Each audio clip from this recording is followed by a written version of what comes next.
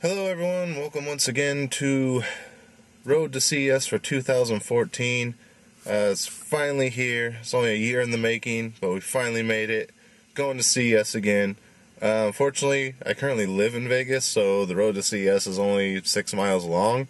So there's not really much to show. Last year I was driving cross country, so I was kind of like doing roadside vlogs, I guess you could say, documenting my adventure across country.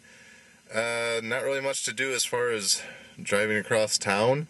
So I thought if the camera will hold its position, I might just record the drive over and let you guys see how Las Vegas drivers act, especially during convention season. And yeah, normally I would be playing music on the radio and you could hear my lovely car karaoke sing-along. But since YouTube has their Content ID thing going on right now, I don't want any of my videos getting flagged for copyright whatever, so probably going to mute the volume on this video and play some royalty-free music or something. I might speed it up because it's going to be a bit of a boring drive. There's not much going on. As you can see, the sun's just coming up and I'm bundled up, so it's cold as fuck. But yeah, so this is going to be the road to CES. Hope you enjoy, and we'll be back in like 12 minutes, maybe longer depending on traffic. Alright, bye.